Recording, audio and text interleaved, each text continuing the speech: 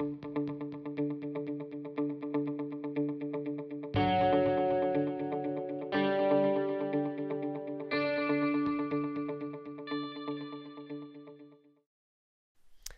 and welcome back to our webcast series on the topic of solids in contact. So in this video we're going to look at how to locate points on a cone. Now this is very similar to our previous video where we were locating points on a sphere, so if you haven't already done so, it might be worthwhile just having a look at that before you look at this video. So we'll begin by just looking at our basic setup where we have a cone over here in 3D and over here in elevation and in plan view. Now we'll start by just picking a point on our extreme generator. So as we've seen already, our extreme generator is a line perpendicular to our viewing direction going through the center of our cone as seen in plan view. So here we can see our point on our extreme generator in plan view. So that is on our extreme generator over here in our 3D view. And because that point is on our extreme generator in plan view, that means that when we project it into our elevation, it's going to be projected onto the outline like so. So there's the extreme generator in our front elevation. So by projecting our point straight up, there it is on the outside edge, our extreme generator in elevation, and that's the location of point P. And the same can be said if we started with point P in our elevation.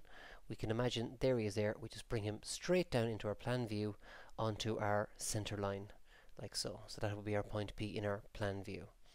Now, like in our sphere, we're going to look at what happens if we have point P, say, in the front or at the back of our object, so not on our extreme generator.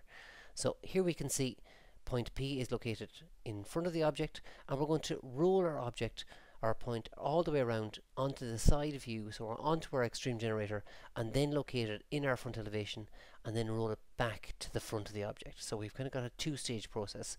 One, rolling it onto the side, and then the second, rolling it back into its starting off position.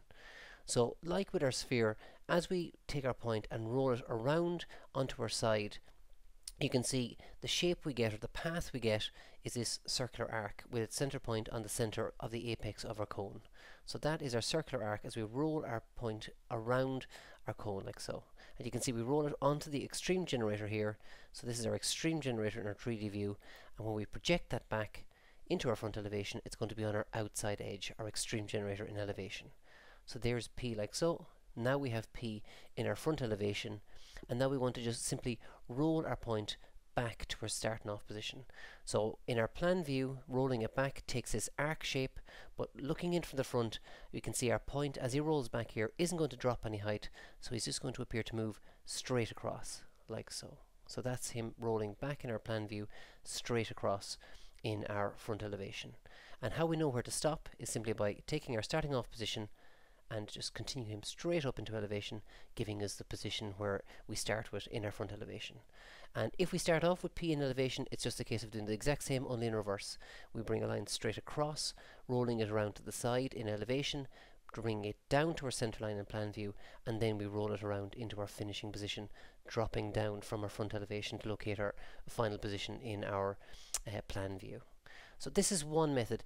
With the likes of a cone, we also have a second method where we can take the likes of our cone, and instead of rolling our point around to the edge, what we can do is we can imagine our cone made up of a series of generators. So like our extreme generator, we can just draw a series of lines going from the apex down to the base of our cone. So here we can see them in our plan view, here we see them in elevation, and all we're going to do is just basically draw a line from our apex through our point down to the base here like that. So we can do that in our plan view. There's the apex through our point down to our base, and we're just going to redraw that in our front elevation.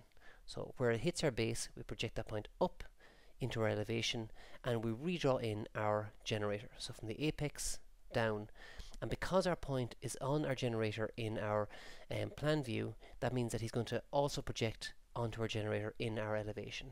So there he is on our plan view, bring her straight up into our elevation, and there he is located on our generator in our elevation. So it's quite a short way to locate our point.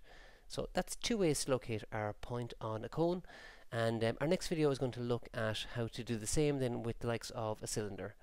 So hopefully this has been of help to you. Thank you very much.